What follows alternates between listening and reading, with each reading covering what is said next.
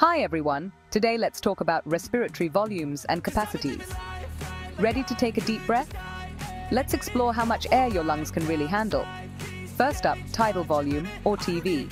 This is the amount of air you breathe in or out during a normal breath. It's about 500 ml, enough to fill a small water bottle.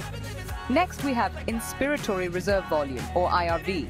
This is the extra air you can suck in after taking a normal breath, averaging between 2,500 to 3,000 ml. Expiratory Reserve Volume, or ERV, is the extra air you can force out after a normal exhale. It's around 1,000 to 1,100 ml.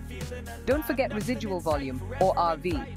This is the air left in your lungs after you've exhaled as much as possible, approximately 1,100 to 1,200 ml.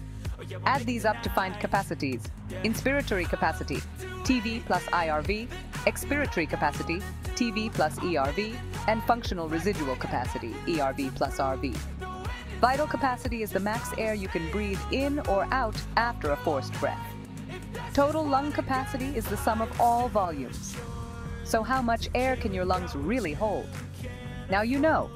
Thank you for watching.